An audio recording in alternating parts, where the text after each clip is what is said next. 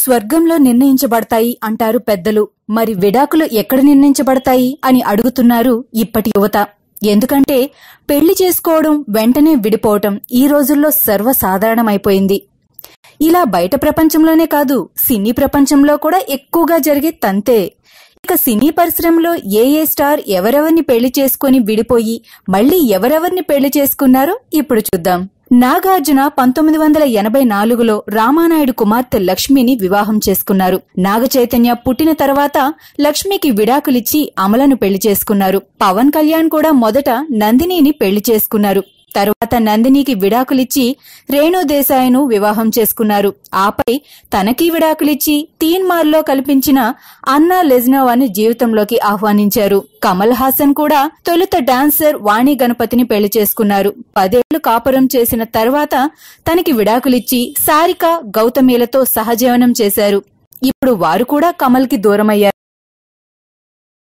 సుమంత్ కూడా తొలి ప్రేమ, అర్జున్ సినిమాలలో మెరిసిన కీర్తిరెడ్డిని ప్రేమించి పెళ్లి చేసుకున్నాడు. 2004లో వివాహం చేసుకున్న వీళ్లు 2006లో విడాకులు తీసుకున్నారు. ప్రభుదేవా కూడా రామ్లత అనే అమ్మాయిని పెళ్లి చేసుకుని 3 పిల్లలు పుట్టాక 2011లో ఆమెకి విడాకులిచ్చారు. ఆ తర్వాత నయనతారతో పెళ్లికి సిద్ధమయ్యారు. కానీ అది కాస్త బెడిసికొట్టింది. ప్రకాష్ రాజ్ కూడా 1994లో లలిత కుమారిని పెళ్లి చేసుకున్నారు. 2009లో ఆమెకు విడాకులిచ్చి 2010లో కొరియోగ్రాఫర్ పోనీ వర్మను అర్ధాంగిగా చేసుకున్నారు. శరత్ బాబు 1981లో రమాప్రభను పెళ్లి చేసుకున్నారు. 1998లో ఆమెకు విడాకులిచ్చి స్నేహలత దీక్షిత్ను పెళ్లి చేసుకున్నారు. ఊర్వశి కూడా మొదట మనోజ్ కె జయన్ అనే అతన్ని పెళ్లి చేసుకుంది. కానీ 2008లో విడాకులు తీసుకుని 2013లో చెన్నై బిల్డర్ శివప్రసాద్ను పెళ్లి చేసుకుని మగబిడ్డకు జన్మనిచ్చారు.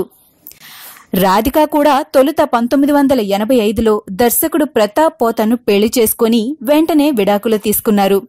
1990లో రిచర్డ్ హార్ట్ను పెళ్లి చేసుకుని 2 ఏళ్లకు విడాకులు ఇచ్చి 2001లో శరత్ కుమార్ను వివాహం చేసుకున్నారు.